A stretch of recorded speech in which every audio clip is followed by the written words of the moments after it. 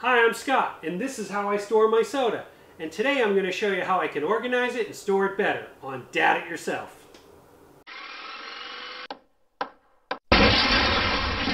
So I just wanted to record this for historical purposes and let everybody know that this is a 4x8 sheet of sandy plywood, 3/4 inch.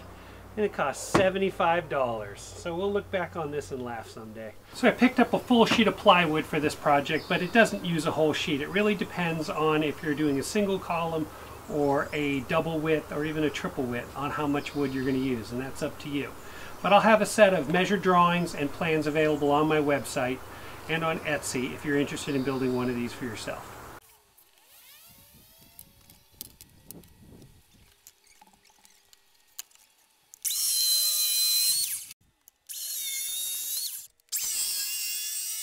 So here is the plywood all broken down, and as you can see, it's really only two widths. You got the two sides, and then these 4 or 5 pieces, I think it's 5, are all the shelves, the front, the top, and the back. So let's start breaking these down into smaller pieces.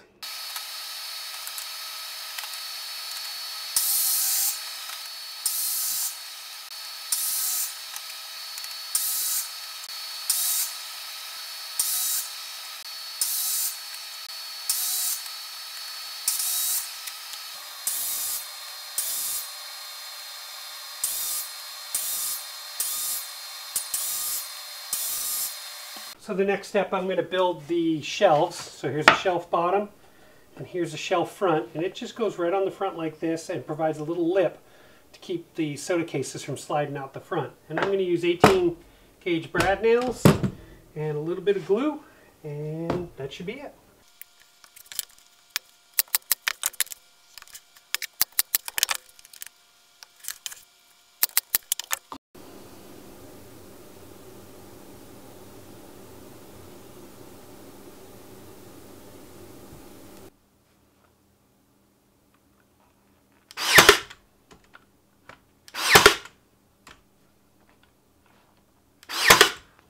The next step, I'm going to go ahead and install the top and the bottom shelf on here and then put the other side on, so I'm working with a box, and then I'll lay out where the shelves go. I already know where they're going to go, but lay them out so I know where to shoot my nails.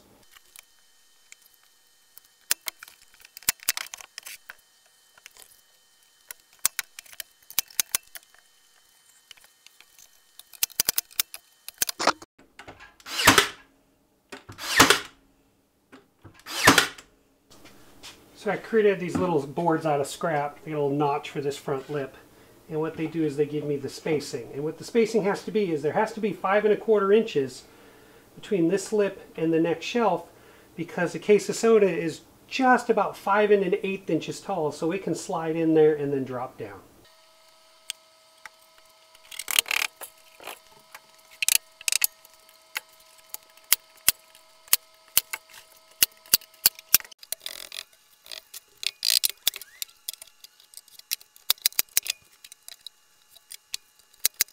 Last step, the back.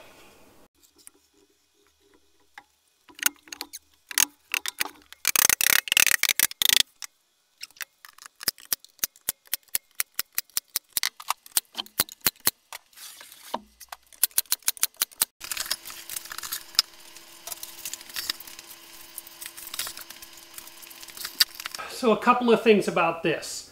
I use brad nails and glue. I probably could have got away with just brad nails. Screws and glues, screws only. I mean, you can construct this however you want.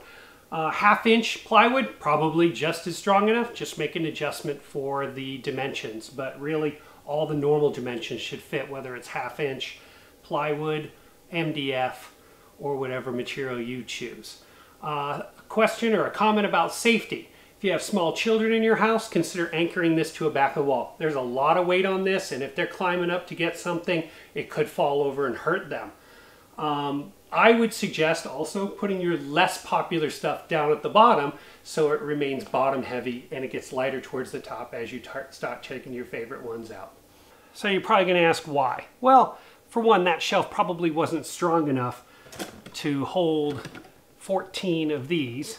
2, this design takes advantage of the perforated dispensing points on the box so that someone won't be tearing into the box like some rabid animal heathen and act like a civilized person when they're getting their soda out. The advantage to this one too, with this design, a standard size 12-pack box fits in this way as well. And you can still access the dispenser. Where's the dispenser on this one? It's in this corner right here. So it would be like that on that corner. If you have any questions, comments, or suggestions about this build or any other build, put those down in the comments. Speaking of comments, don't forget to like, share, and subscribe. And if you do, hit the bell. If there's anything I did in this video that you think deserves special attention, think about giving me a super thanks or becoming a channel member. I've got some videos over here you may be interested in. Subscribe button's right down here. Thanks for watching. Dad it yourself.